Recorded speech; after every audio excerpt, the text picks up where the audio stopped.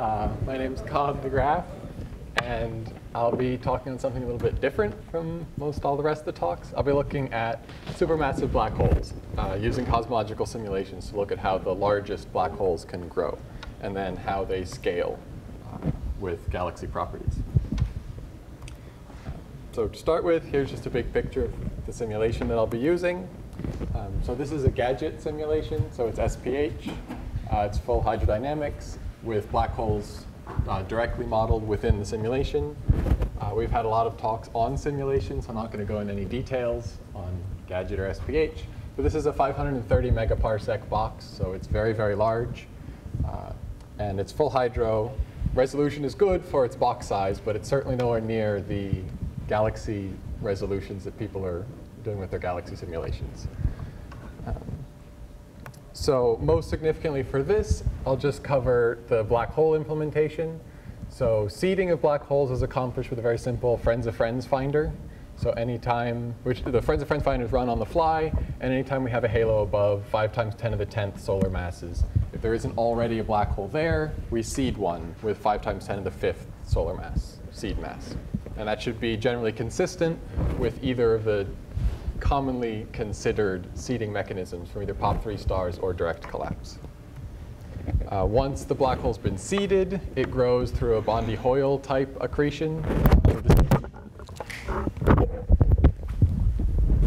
So we're not resolving the actual accretion disk.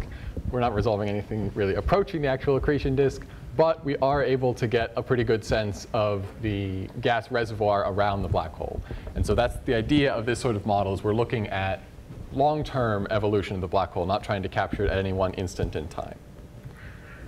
And we have black hole feedback, which is one of the simplest models that you can have. It's just a simple isotropic thermal feedback. OK, so here's just an example of a different simulation, but just showing a whole bunch of different black hole histories. On the top, you've got just the mass histories, and on the bottom are some of the sample accretion rates.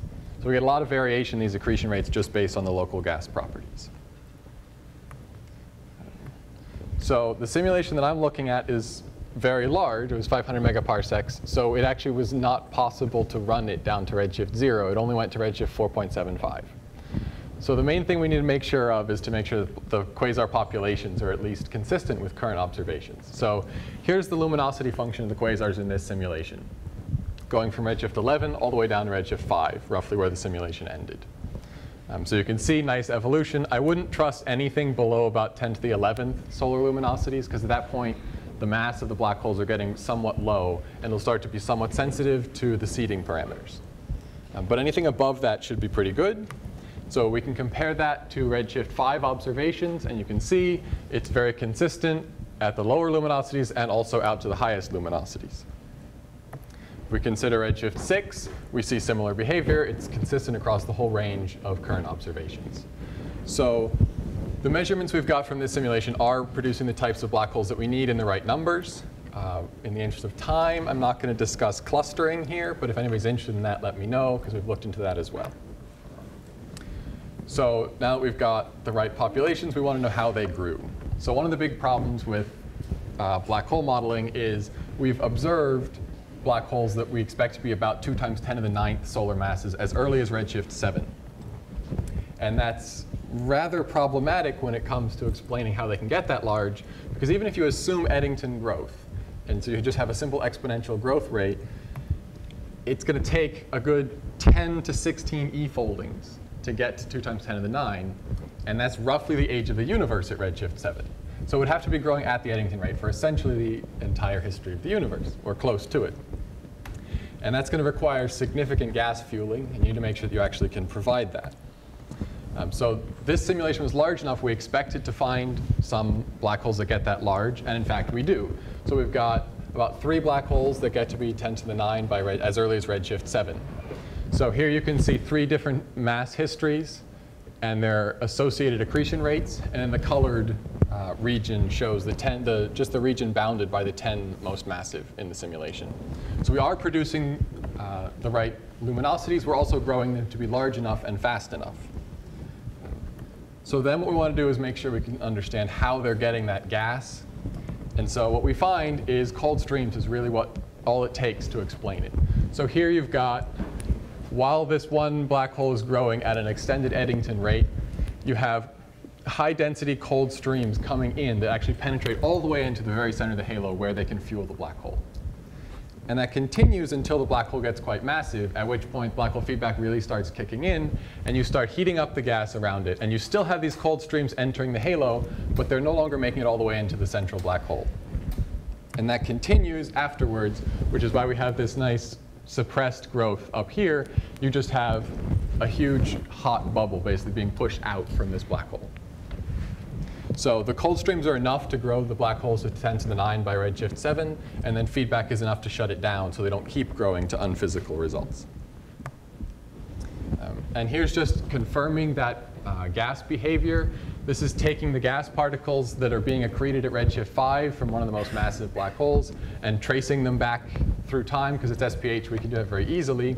And we see that when they enter the halo, they're entering the halo at very cold temperatures. That's basically the minimum temperature the simulation allows. And it's only once they get to within a few kiloparsecs that they really start being heated up by the black hole. So these cold streams really are penetrating very efficiently. So that explains the most massive black holes. We also want to look at the less massive ones and consider the more common objects in the universe, the more common among the supermassive black holes. And so what we look at here is we have two simulations, right? Well, the left side shows a smaller volume simulation, which is run to redshift 0. The right side shows this large volume that I've been discussing. And you can see that in general, they all show sort of the same behavior. They start out at sub-Eddington growing slowly. They then get faster, and eventually their growth is suppressed. So we wanted to consider whether that is really going on universally and if it can be explained in a nice manner. We find that it can. So what I did is I took that large volume simulation. I took all the black holes instead of just looking at the few most massive. So there's about 2 million that are being considered here. And I just considered the Eddington rate, so just the accretion rate over the Eddington rate, and did that as a function of black hole mass, and found that no matter what you do, you're always just going to get a nice peak right around 5 to 7 times 10 to the 7th solar masses. So before that, the black holes are growing relatively slowly, but they're growing faster and faster as they grow, until at some point suppression kicks in and they slow down. So we can see that the reason for that shape is coming entirely just from the gas density. So the black dots that I just added on top, that shows the gas density. You can see that peaks at the exact same place as the accretion rate. So this is really being dominated by the gas density, not the temperature. We can see why if we look at the gas density profiles of the halos here. So here are 3 density profiles. Each one is actually averaging 100 different halos at a given average black hole mass. So we've got blue is at the low mass end, and then green is right around the peak growth rate, and red is well past that. So at the larger scales, you can see that the larger black holes are in larger halos and they have higher densities. But when you extend that all the way down to the black hole, you can see that the most massive black holes are now somewhere where the gas at the center has all been pushed out, and it's actually dropped down again. And so that's where this sort of peak, roughly Gaussian shape is coming from. It's because you're just pushing the gas out from the centermost region. So even though the gas density outside that centermost region is still high, at the black hole is no longer high enough to sustain rapid growth. And you can see, if you look at the top x-axis, there's the halo mass. And so that's the typical halo mass for black holes of that mass. And we find that this peak roughly corresponds to the expected shock heating scale of a halo. So this is very understandable simply because at this shock heating scale, the incoming gas from these cold streams has the potential to be shock heated much more easily, and that makes it more sensitive to the black hole feedback, which in turn can push it out. So we're getting this nice peak shape and coming entirely from a combination of the shock heating scale and from the black hole feedback. We can also see the typical evolution in the Eddington fraction. So this is looking at the Eddington fraction as a function of redshift. In blue is our simulation prediction, and that's compared to observational data from Yui-Shen. You can see that we get the normalization and the slope very, very much correct. So everything there is fully consistent. That's all just been discussing what the mean Eddington fraction for a given black hole mass is, but you can also look at the distribution of Eddington fractions. That's shown on these 3 panels on the right. And you can see it's a very simple log normal distribution. We've got a fitting function here. This is not being fit to each of those curves on the right. The red curves is just a single fit to all masses and all redshifts. And it matches everywhere very nicely. And includes matching to current observations. So there have been some observations of Eddington fractions at redshift as high as 4.8. So in black there are redshift 4.8 observational data, and then in red is our simulation prediction for the exact same luminosity range. And it all matches extremely well. So this provides a good model, particularly for semi-analytic modeling, if you want to characterize how you expect these black holes to grow without needing information about the host, at least in a statistical sense. So finally, I will discuss scaling relations. So here's the sort of most recent look at the M-sigma relation from McConnell and Ma. So here we've just got the black hole mass as a function of the stellar velocity dispersion. So it forms a nice, well-defined slope. And that's part of why we expect black hole feedback to play a significant role in galaxy formation. If we consider our results from this simulation, we get something that looks fairly similar. So here's ours. Obviously, we have a lot more points. But if we put on top the observational data, we can see that even though the observational results are for the local universe, and ours are for redshift 5, we get normalization, slope, and scatter are all very consistent. If we put the slopes, the best fitting slopes on top there, in green is the fit from McConnell and Ma, and in red is from our simulation. So we are slightly steeper at redshift 5 than the local universe, but not dramatically so.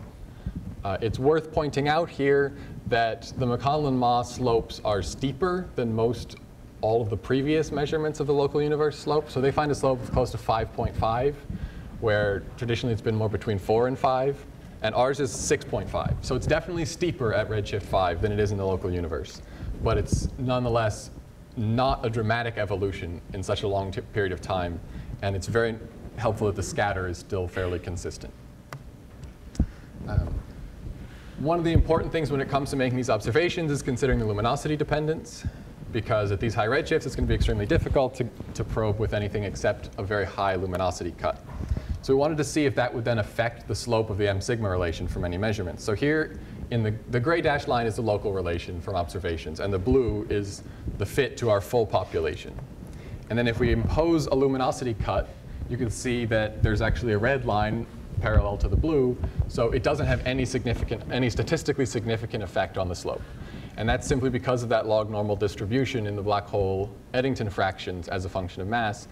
Some of the very bright objects that you get will be much lower mass objects that are unusually bright for that moment. And if you go to an even higher luminosity cut, you still get the same thing. There's a very small change in the normalization, but the slope is still consistent. So this is extremely promising because it suggests that when people are making observations at these high redshifts, you're not going to get an observational bias based on your flux cuts, but it should still be possible to probe the slope, even with a relatively high luminosity. So the one other thing to consider is what happens when these hosts are undergoing galaxy mergers and how that affects the position on the scaling relation. So in green here, I've now considered only the black holes whose hosts are undergoing a galaxy merger at the moment. So obviously, they're mostly lower mass objects. I'm only considering major mergers here. So they're mostly lower mass objects, but you can also see there's a dramatically shallower slope, and there's a much larger scatter in terms of the relationship. So that's the objects in the bottom right corner tend to be dominated by things which are currently or have recently undergone a merger.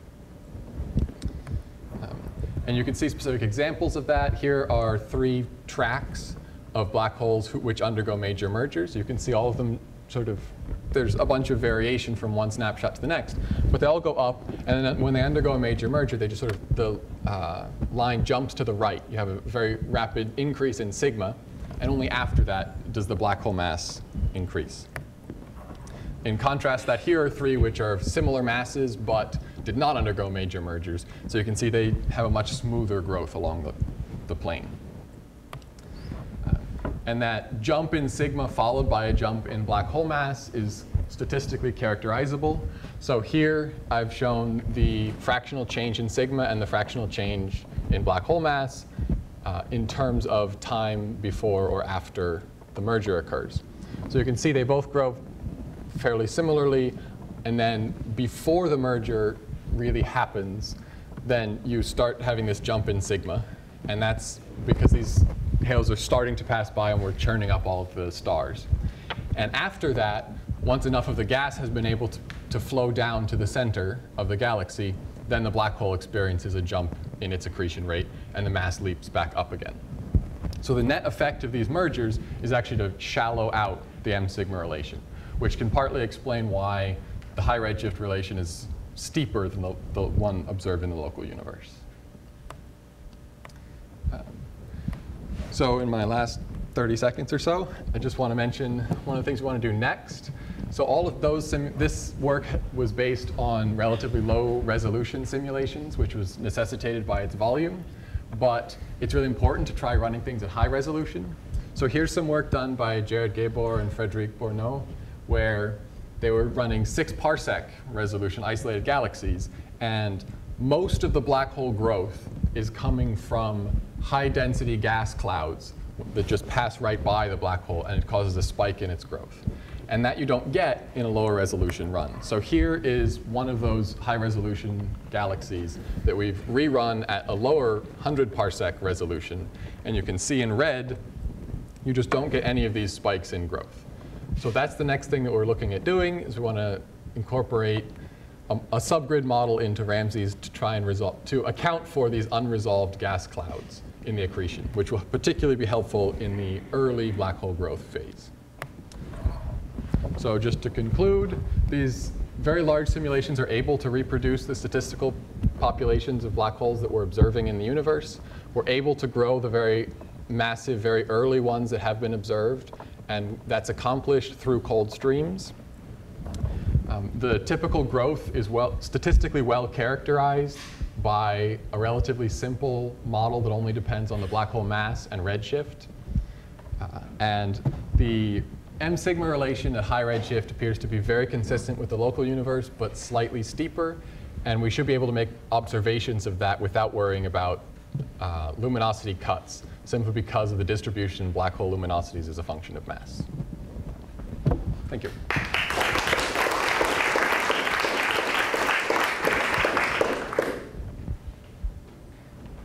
So is that correct that your model is still tuned to reproduce the M-sigma relation? The feedback model is still tuned to reproduce the M-sigma relation? Yes. The free parameter, this is the free parameter of the coupling between the feedback, and that's tuned from isolated galaxy models to reproduce the M-sigma at redshift 0, yes. So there are now some data on the M-sigma relation higher redshift, and people are finding, from Mazotrel on this group at UCSB, they're finding, and the normalization is much higher. Yes. So they would not fit your result. I do not think that it would fit these results terribly well, no. The best way to really get a sense of that is the second simulation that's been run and is being analyzed right now, and results should come out soon. It's a smaller volume than the one I just talked about, but it went all the way to redshift 0. So it'll actually let us see just how it evolves with time. So it's the same model as this one, but that way we can compare the local universe to the local universe, and then see what happened at higher redshift, and see if it's all fully consistent or if there's something that's evolving as we go. And also that other simulation is higher resolution, which is making some slight changes, which I think may account for part of that.